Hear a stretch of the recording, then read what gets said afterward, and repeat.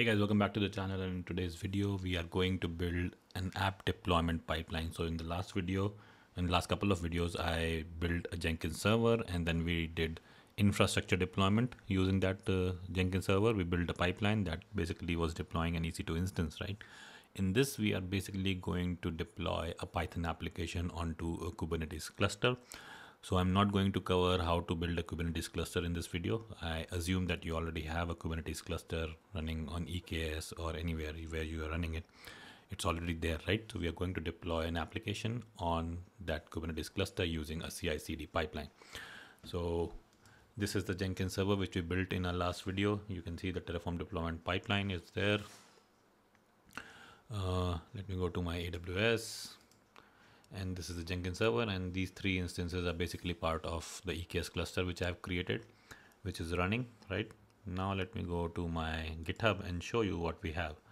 So we have an application folder here which has an app.py. So this is basically a basic Python Flask application which I have written, and then there's a requirement.txt which basically has nothing, just Flask. Then we have a Kubernetes folder under which I have created a deployment. So this basically deployment is what we are going to deploy, or we are going to create on the Kubernetes cluster, and this is going to use this image, right? And then we are exposing this deployment using a load balancer type of service so that we can actually access this on the browser.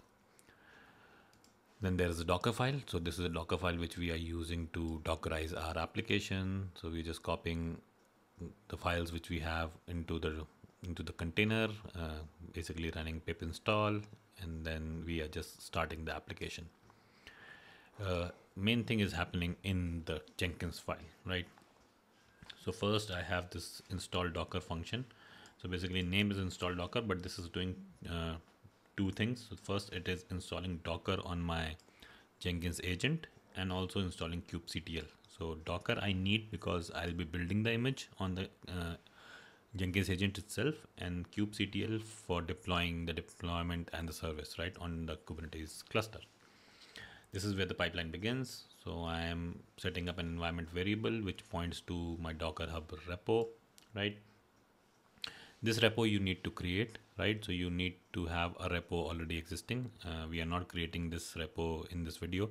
So you can either log into your Docker Hub account, create a repo, or whatever container registry you're using, it can be ECR. You need to have this repo, right?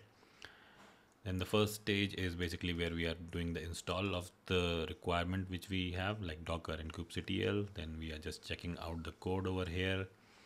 Then in the third stage, which is build and push, we are building the Docker image and we are pushing that to a Docker Hub using our Docker Hub credentials.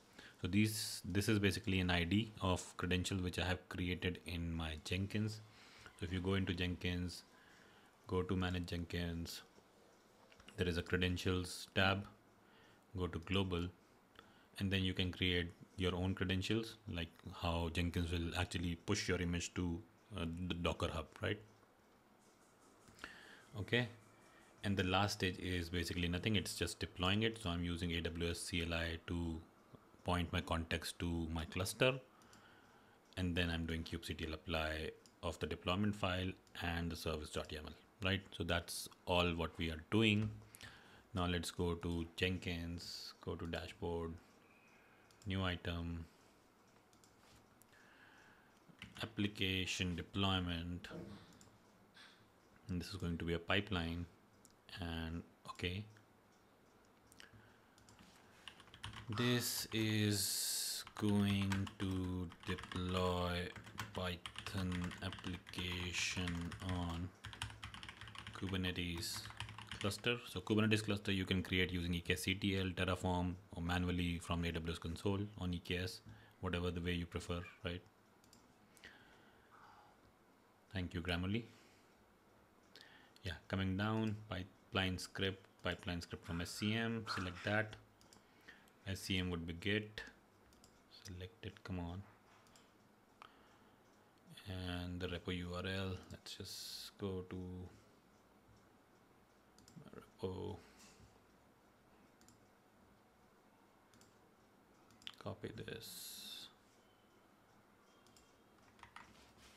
just git get credentials would be none, branch would be main and not master, and the file name is Jenkins, which is fine. We'll just save this and we are going to build this, and we'll fix any issues if we see, right, on the go. So it has started the pipeline. Let's see the console output. All right, so it was quick, right? I mean, it already, we did a lot of things very quickly, building the image. All right, so you can see the pipeline is successful, and that was quick. So if I go back to my AWS console and go to load balancers, yeah, see the load balancer is created, and this is the DNS. So let's just copy this DNS and try to hit this on the browser,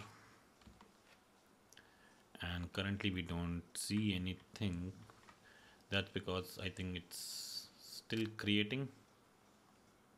So if we do host, yeah, so there are still no IPs. So I'll just pause this video and come back when this has some targets basically. So targets will take some time, maybe a couple of minutes. We'll just wait.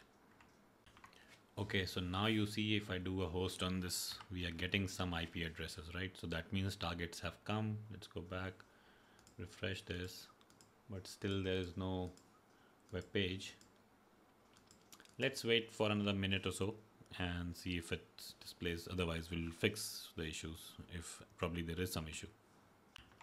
And after a few refreshes, you can see we have our website, hello from microservices. So that's all the text we were displaying, and we are just using the AWS load balancer DNS, right?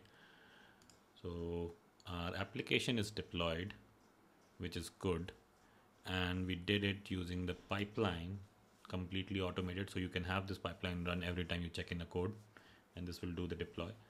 So yeah, that's all I wanted to cover in this video. In case you have any questions regarding the pipeline or anything which you didn't understand, probably just put that in the comments and I'll be able to help you guys. Cool, so that's all, and yeah, please do subscribe to the channel before leaving, and thank you for watching.